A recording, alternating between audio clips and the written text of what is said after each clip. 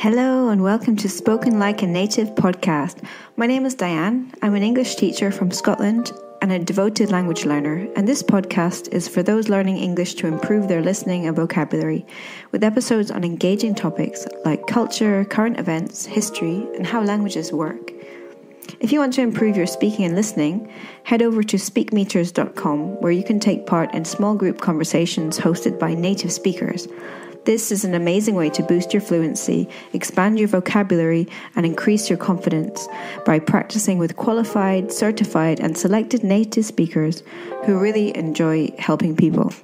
There are sessions at a range of levels for English, French, Spanish, and German, so book your first session today, SpeakMeeters.com. And don't forget, you can take part in this podcast by telling me your ideas for topics.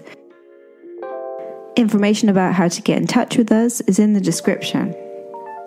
Enough beating around the bush, let's get this episode underway.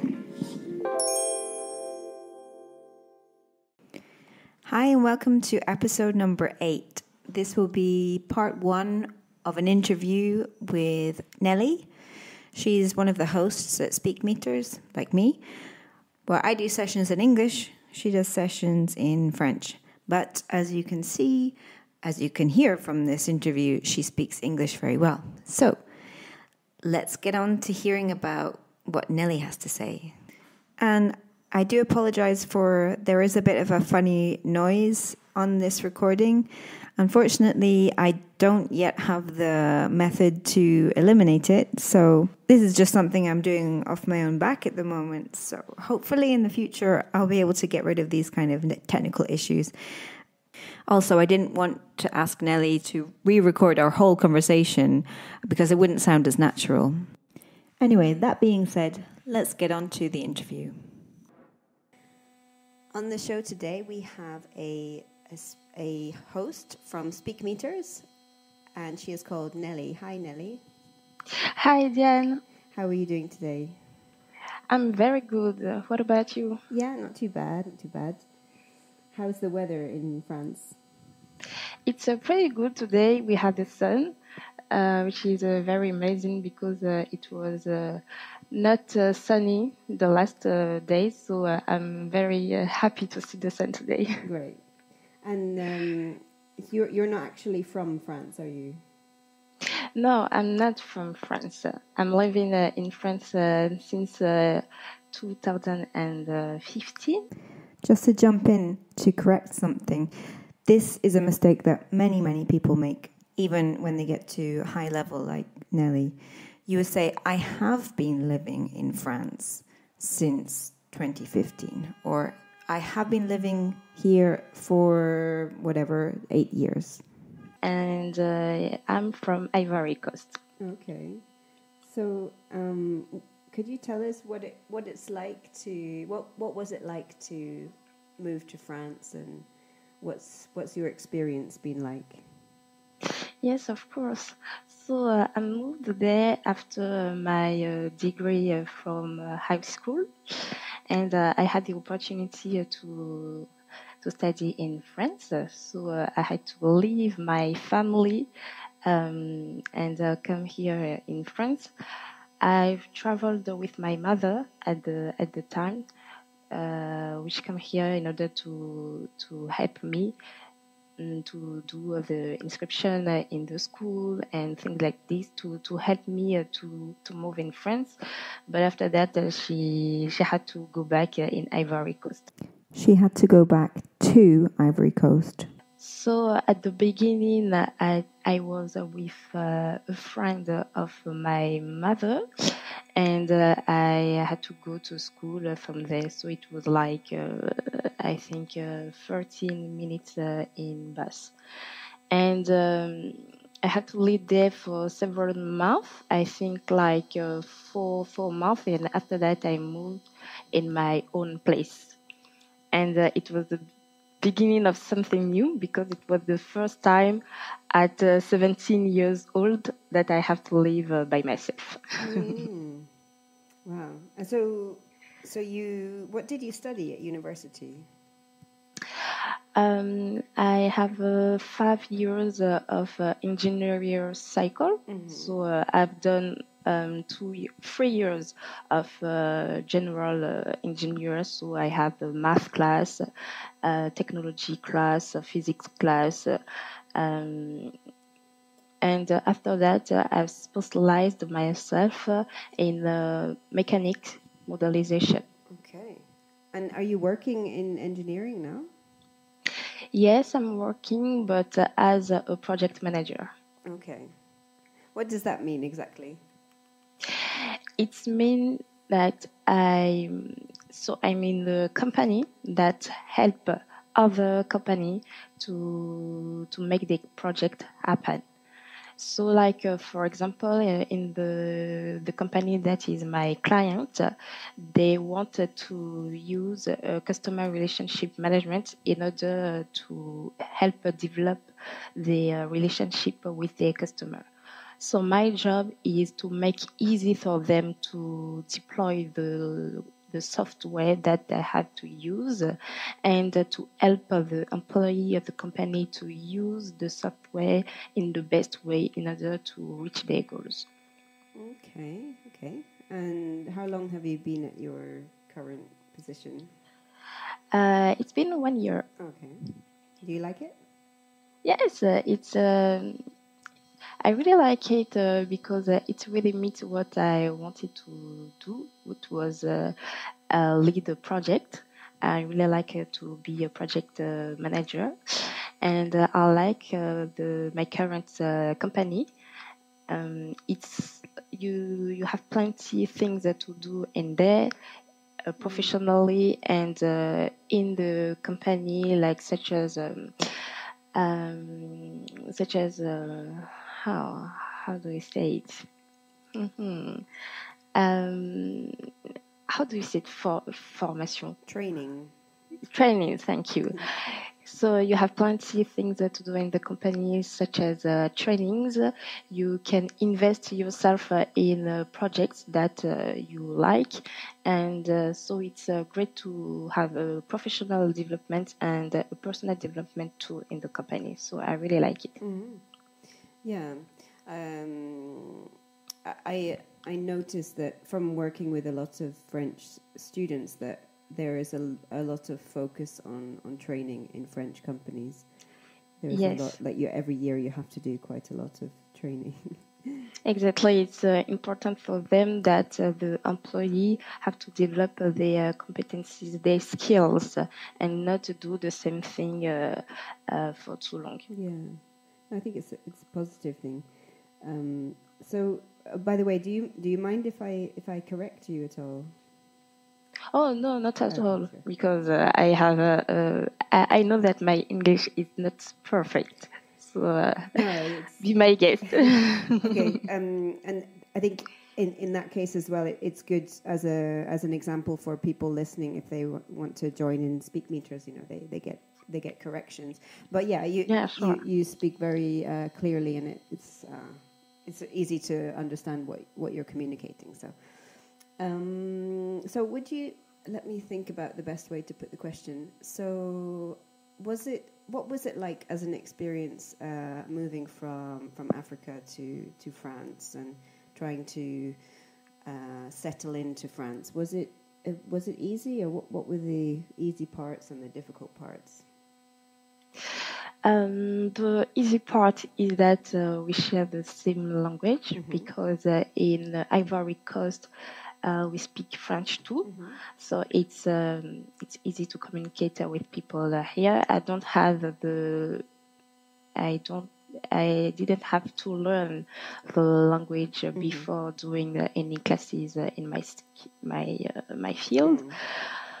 But the first thing that was difficult was to live away from my family, because all my life I've been with my family, so my mother, my father, and my little sister, and it was my first time being alone from them more than 1 month. So it was very complicated, and I have to do the food myself. I have to cook myself, so it was challenging.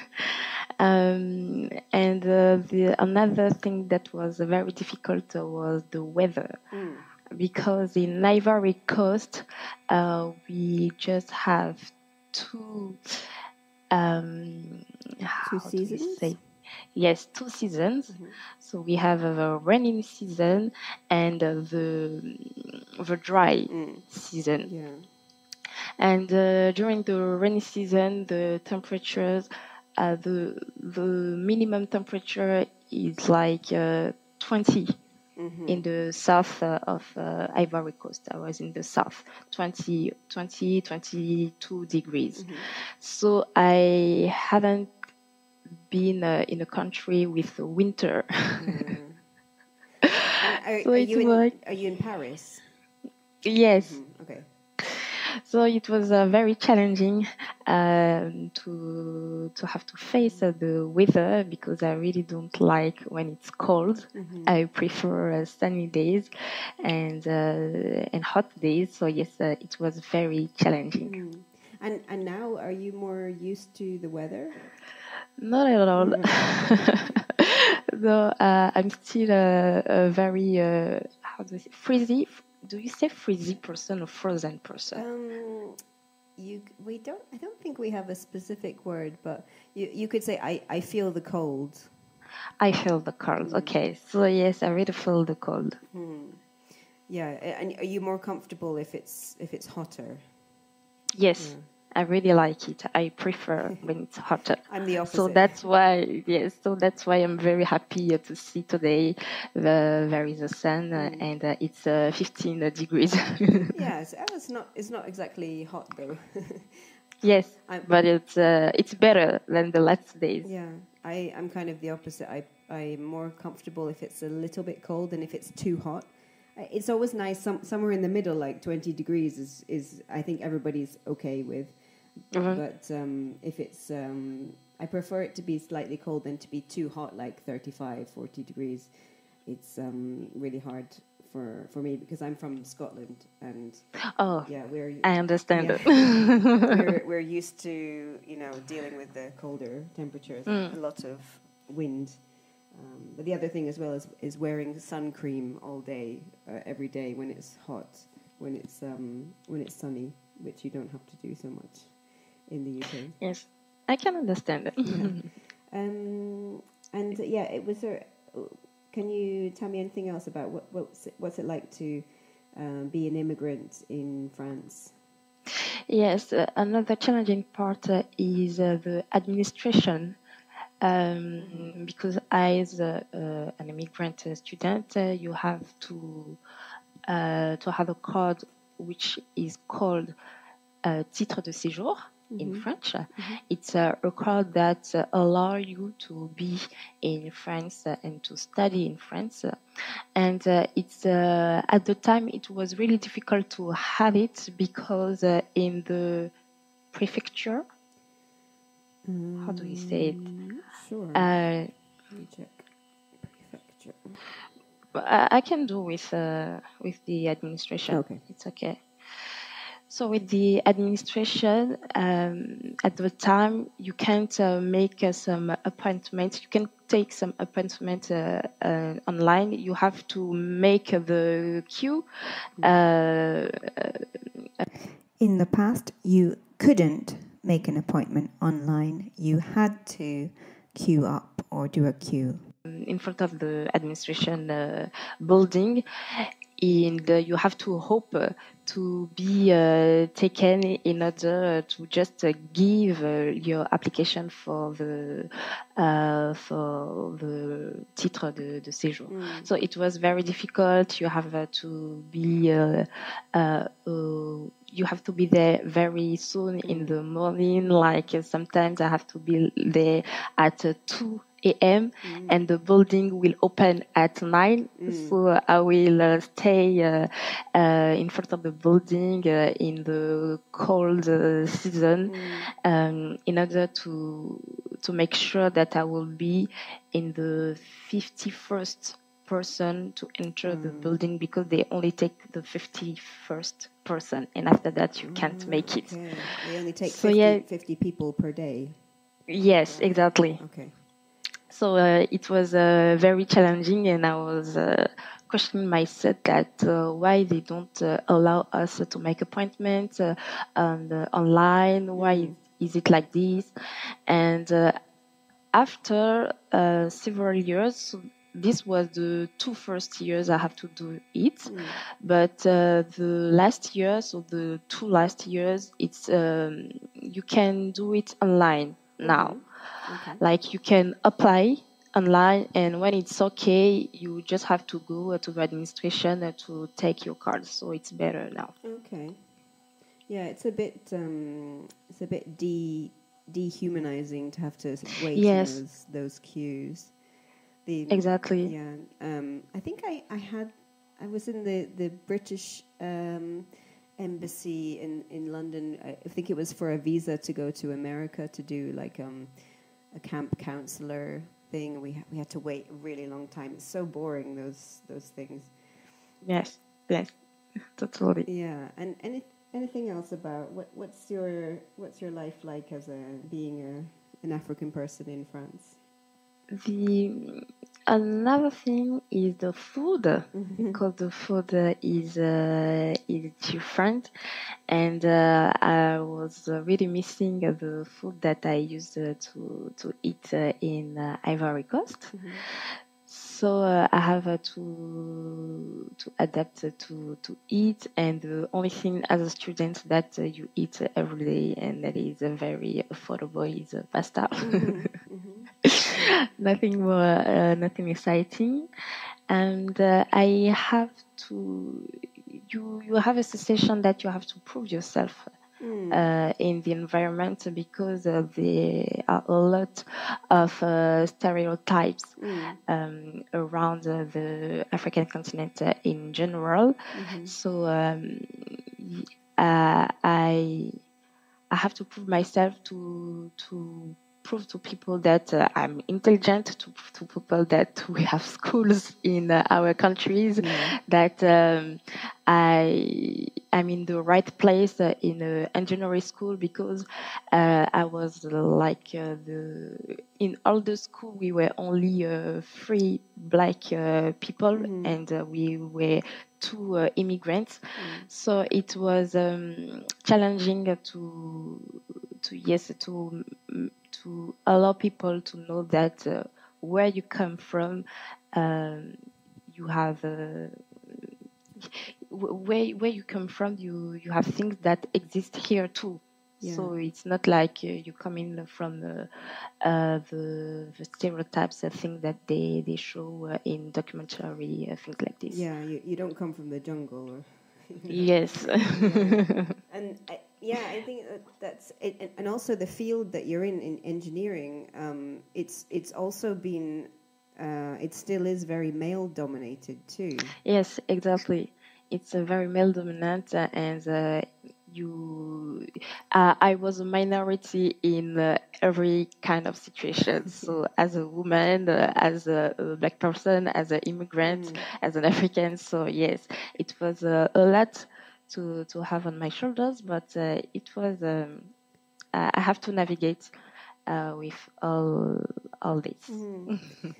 Do you have any examples of that feeling of like needing to, like people's attitudes being a bit skeptical towards you? Can you think of any incidents of how people act or things they say? Or I had a friend who made a lot of jokes. He made a lot of jokes, and most of his jokes were racist jokes. I'm not going to tell to repeat, but it was not how do we say méchant? Not cruel. They're not meant to be cruel. Yes, it was not cruel because I had a good relationship with this guy, but he make a lot of jokes, and he didn't know that I wasn't from France. Right. Okay. So one time I don't know why, maybe because I was preparing some documents for the administration, and he saw my passport. So I have an Ivorian passport, and he was like, "You're not French?" I'm like, "No," and he was so sorry because for him it was okay to do those jokes, those racist jokes, but in front of black people from France. Right. Because he was used to do it, but when he knew that I wasn't from here, he got the sensation that the joke were not funny and were hurtful sometimes. So he really apologized about it. But yeah, that is an example of a situation that I had. Yeah, it's kind of like jokes about women when before men really realize the effect that they have. They just say that, Yes. "Oh, yeah, I'm just making fun." You know, you could be Exactly. Yeah, it doesn't mean anything, and it's like, oh, how about we make fun of you all the time? Exactly. So yeah, but I didn't take it because as I said, I had a good relationship with him. He wasn't cruel, but yeah, they can make some jokes that are are not great when you're not in the environment and you're someone new in this, and you have to understand that why they make this kind of joke. So, in general, do you feel like there's a lot of like humor which is based around either racial or national stereotypes in France? Yes, and it's the same thing too in Ivory Coast. I think it's a very cultural thing that when you don't know the people about when you don't know the people that you use to do joke, you don't understand that those jokes are racist, that you can't make them. Like for example, in Ivory Coast, the thing that we do when we're children, when we see an Asian person, we can we do the thing with the eye. Yeah. I don't know if you see it. Yeah, I know what you mean. Yes. So, and it was when I came in France and I learned about it that I knew that it was racist to do it It was racist for the Asian people. So, like in each country, I think there are stereotypes that lead to some jokes and you don't know that it's a racist joke unless someone told and someone tell you and explain you that it's not well to do it. So yeah, you have to understand and to be ready to learn.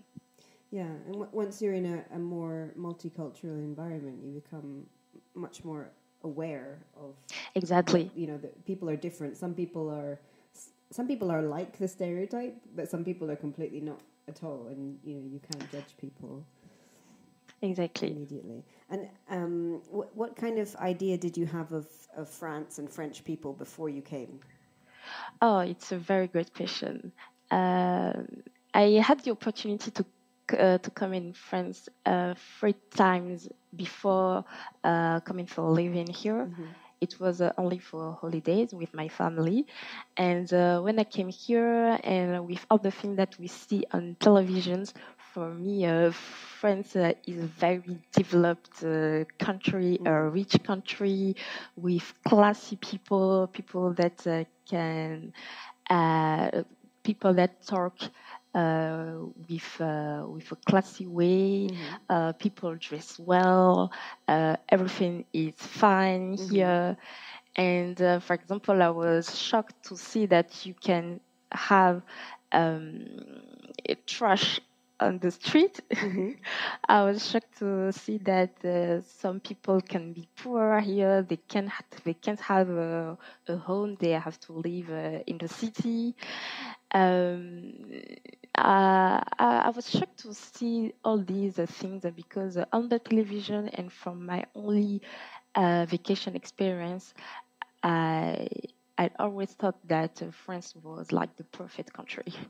Yeah, and I think the image in films and series is often like everyone's very, very good looking and they're very slim, and exactly. they have very fashionable clothes and they're always drinking wine. Exactly, exactly. So it was I was shocked to see that you have people with problems everywhere. Finally, in every country, it's not in a specific area. Yeah. And then when you actually moved to France, did your perception, what's your perception now of French people? The perception that I have is that it's not a perfect country. It's the first thing. It's not a perfect country, and it's just a country with people that just want to be heard and have their rights be respected, which is important. We can see now with all the manifestations that the populations are doing in order to be heard. All the protests. All the protests, exactly. What are the protests about at the moment? Oh, it's a very technical question. Many things. I don't know how to say it in English. Right now, people are protesting because they want to raise the age that can allow you to stop working. Okay, yeah, they want to raise the age of retirement. Yeah, exactly. Okay. So people don't want to work longer than yes. Before. Yeah. Okay. Exactly. So yeah, that's the main topic. That's the main topic here in France. So yeah, my idea of the French people is more how can I say it, moderate. Like it's not right or wrong. Is just like you have a lot of things that is good in France and a lot of things that is not good, and it's more balanced. My opinion is more balanced. It was not like oh, everything is good and everything is perfect here. Yeah. And so you said that it was one thing that's easy about moving. What was easy about moving there was that you didn't have to learn a new language. And I think if I compared myself, like if I was to move to the USA, I might be like, oh, I can speak English, but I know that the culture is very, very different. And yes. So I'm wondering, like, in terms of the culture, like, if you could compare Ivory Coast culture and French culture, what are the big differences? Yes, exactly. In the language, we have some words that we use in Ivory Coast that don't have the same meanings in France. For example, when we take a photo, a picture, you can go to a place in order to develop the pictures and to have it physically. Yeah. So in Ivory Coast, we say when you want to have the physical picture before all the of the engines. Appareil. How do you say appareil? How would you say, was it appliances? You mean like the camera? Devices, It's yeah. device, yes. Before other devices that can allow you to have a picture from your phone to a physical one at home, you have to go to a place to do it. Yes, yeah. So in Ivory Coast, we say je veux laver des photos. But when I translate it so when I do the translation, it's like I want to wash a picture. Yeah. So we said it in Ivory Coast, but in France, if you say I want to wash a picture, it's people don't understand what you're saying. So you have to say I want to develop a picture. Je veux développer une photo. So yeah, it's like you have some sentence, some word like this that you use in Ivory Coast are completely different in France. So it's you at the beginning I have to think twice about what I want to say and ask myself if we say it like this in France. Yeah. Okay, that's a good example. Yes, it's a very good example. Something just came to my mind. I can't remember. Oh yeah, so you moved to Paris, and I think in Paris there's like there's a reputation that the people are quite. Everyone is very busy, and they can be a bit rude, and it's people are in a hurry all the time. Yes. And did you find that it was it difficult to make friends with people, or were there things that were in the way that people behave that you found confusing or difficult at first? Just for little for little precision, I was not in Paris, in the center of Paris, but in the Ile-de-France area. So just to make it easy for people to understand, we say Paris, but like it's just cities around Paris. So yes, people say that Parisians, so people living really in Paris, are some like cold or very busy. People run every time.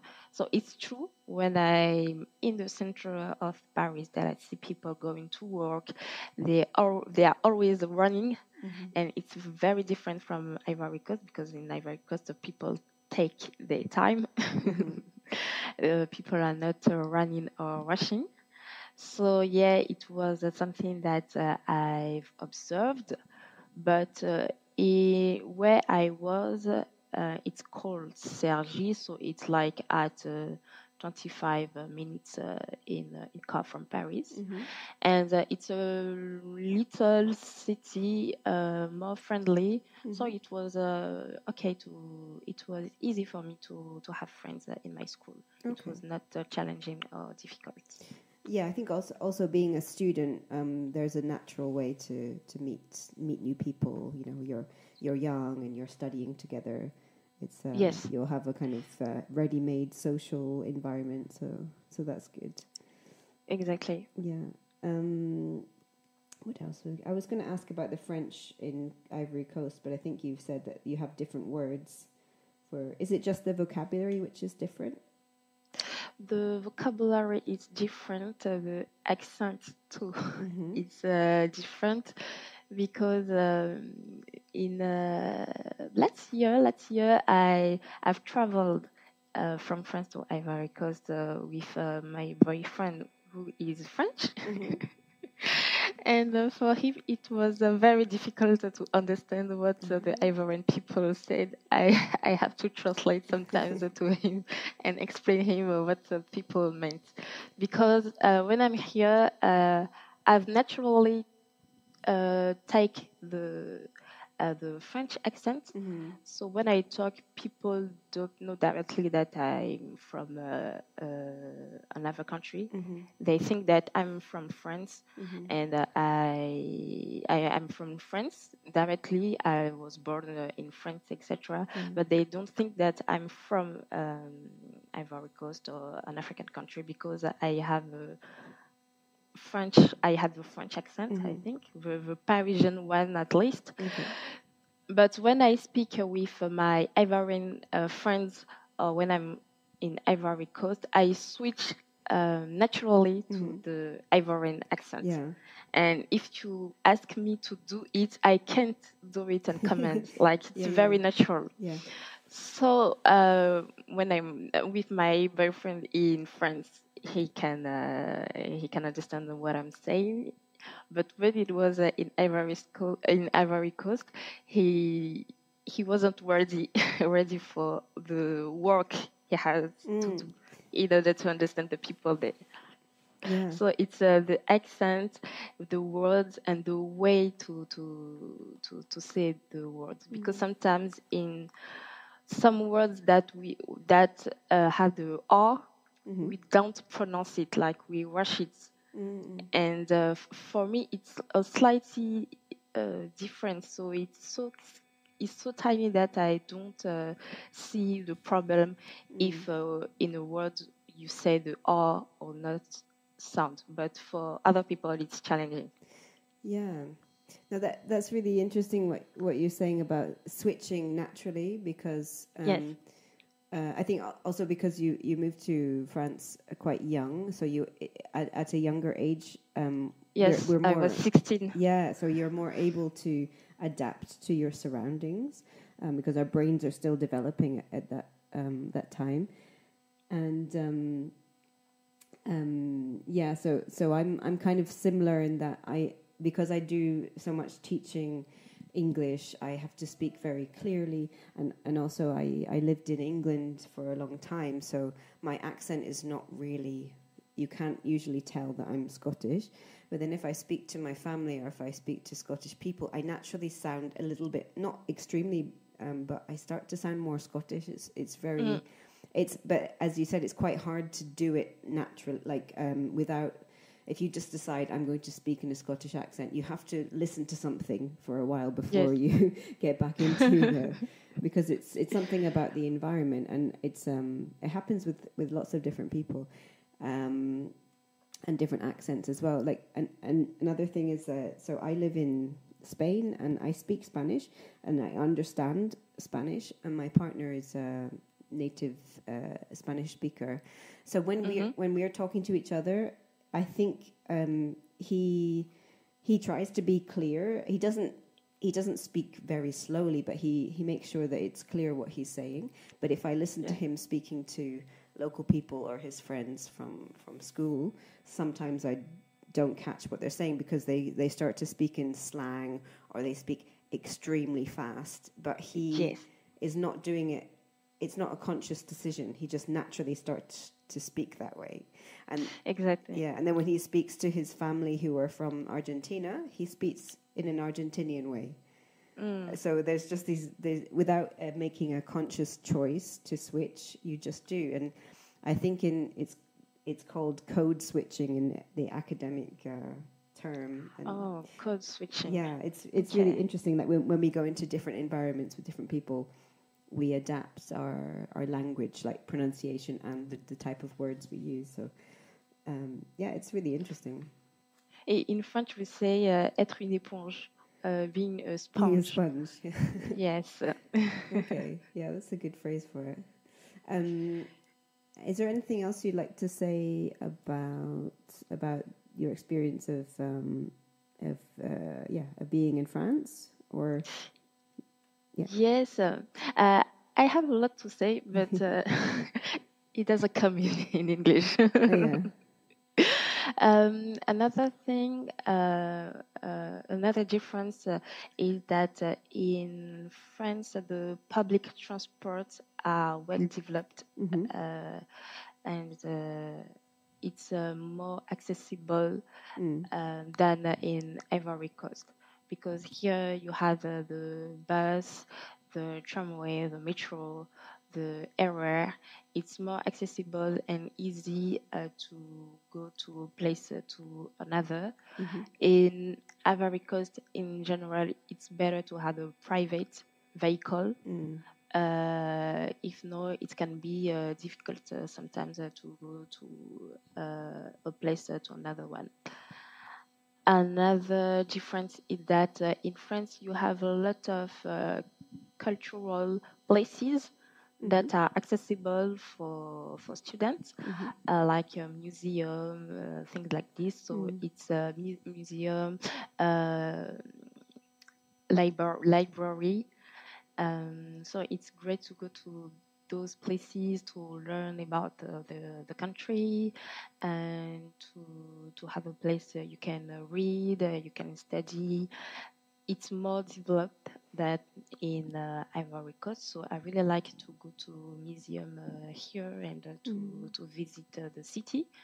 So it's great, and you have a lot of places that you can visit, like Tour Eiffel, Arc de Triomphe, things like this, and it's cool to go there to visit and to learn more about the French culture. In Ivory Coast, it's a little bit difficult to have such places. You can visit places that can where you can learn about the Ivorian culture, history, but it's not too accessible like in France.